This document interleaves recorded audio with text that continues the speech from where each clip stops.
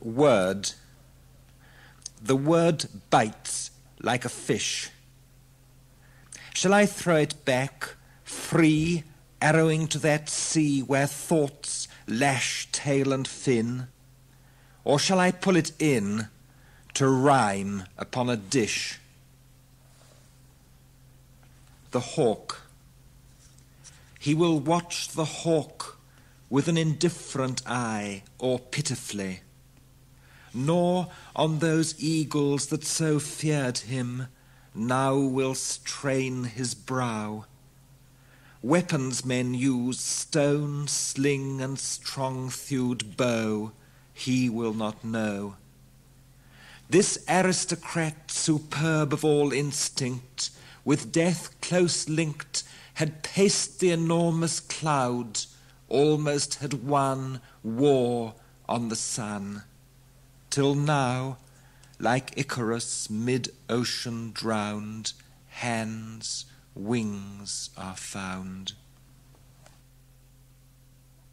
Not to you I sighed, not to you I sighed, no, not a word.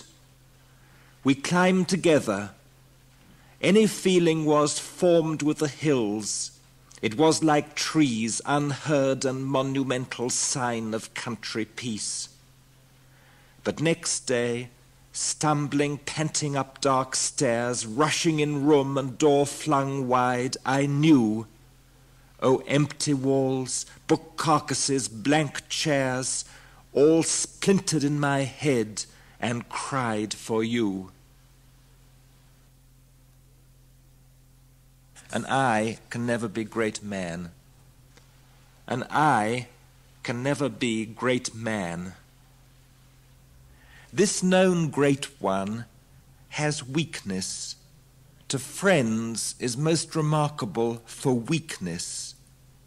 His ill-tempered meals, dislike of being contradicted. His only real pleasure, fishing in ponds. His only real wish, forgetting.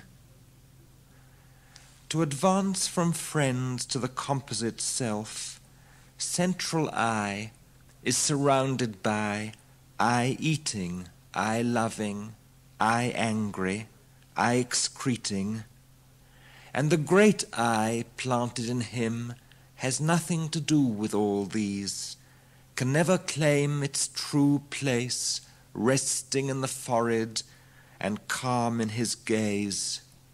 The great I is an unfortunate intruder, quarrelling with I tiring and I sleeping, and all those other eyes who long for we dying. Beethoven's Death Mask. I imagine him still with heavy brow, huge, black, with bent head and falling hair, he ploughs the landscape. His face is this hanging mask transfigured, this mask of death which the white lights make stare. I see the thick hands clasped, the scarecrow coat, the lights strike upwards at the holes for eyes, the beast squat in that mouth, whose opening is the hollow opening of an organ pipe. There the wind sings, and the harsh longing cries. He moves across my vision like a ship. What else is iron but he? The fields divide, and heaving are changing waters of the sea. He is prisoned, masked, shut off from being. Life, like a fountain, he sees leap outside. Yet in that head there twists the roaring cloud, and coils as in a shell the roaring wave. The damp leaves whisper, bending to the rain. The April rises in him, chokes his lungs, and climbs the torturing passage of his brain. Then the drums move away, the distance shows. Now cloud-hid peaks are bared, the mystic one horizon's haze, as the blue incense, heaven, peace, peace. Then splitting skull and dream there comes, blotting our lights, the trumpeter, the sun.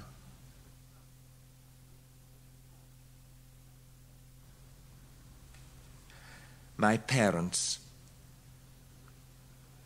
My parents kept me from children who were rough, who threw words like stones, and who wore torn clothes.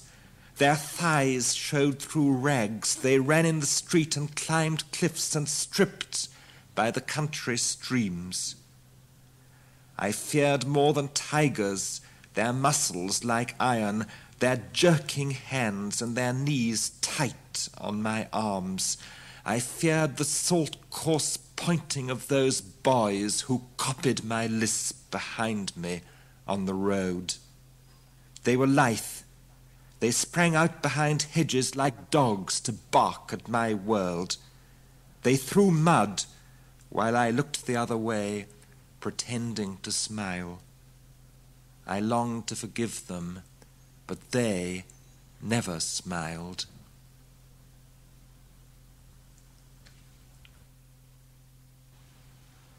What I expected.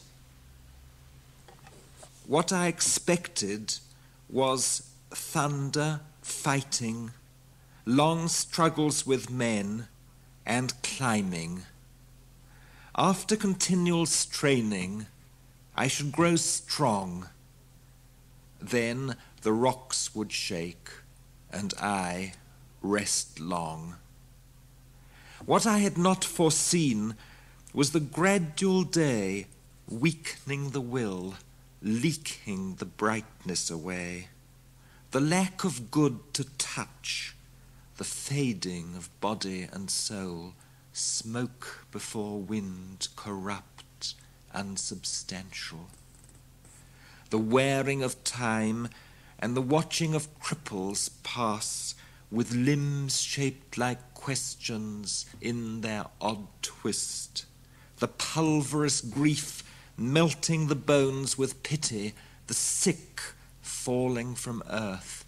These I could not foresee, expecting always some brightness to hold in trust, some final innocence exempt from dust, that hanging solid would dangle through all, like the created poem or the faceted crystal.